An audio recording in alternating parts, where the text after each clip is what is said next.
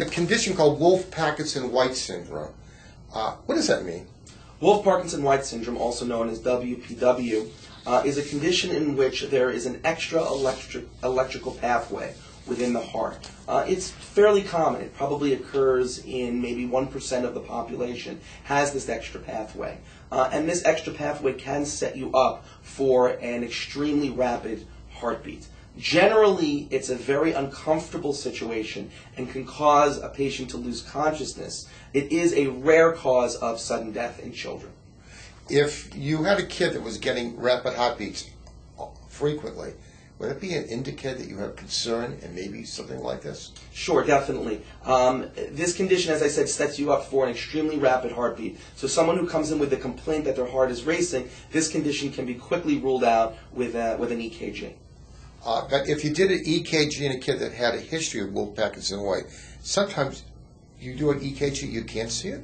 Well, technically speaking, if you have Wolff-Parkinson-White syndrome, then you really should have the particular finding known as the delta wave on the EKG. Is it always there, or sometimes? No, it's not always there. Sometimes there are patients who have concealed pathways or have what we call intermittent pre-excitation, meaning that sometimes on the EKG you have that pathway evident and sometimes you don't.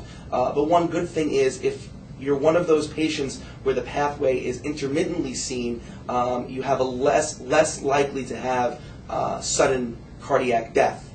You can still have an extremely rapid heartbeat, but those patients are generally considered less at risk for sudden cardiac death, but still need to be treated for their underlying arrhythmia.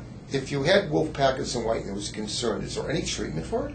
Wolff-Parkinson-White, fortunately, Wolff-Parkinson-White syndrome can be treated and, in fact, can be cured.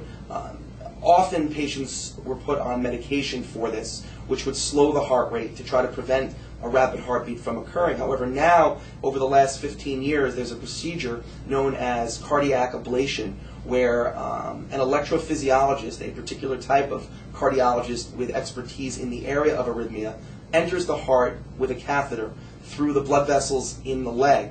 And once inside the heart, locate this extra pathway and either burn it or freeze it, thereby eliminating the potential for a rapid heartbeat. If you had Wolff-Parkinson-White and the kid had to get a medicine like Ritalin, is there a risk of the combination together?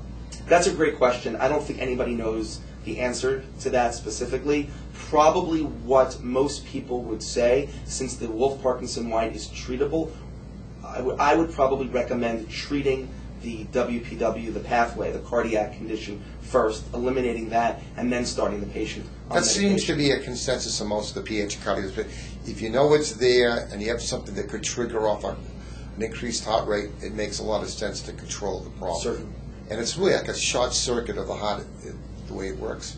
It is. The heart has an electrical conduction system, so-called invisible wires. And Wolff-Parkinson-White, there is an extra wire, an extra pathway. And that sets up this short-circuit loop where the heart beats out of control, heart rates over 200 beats per minute.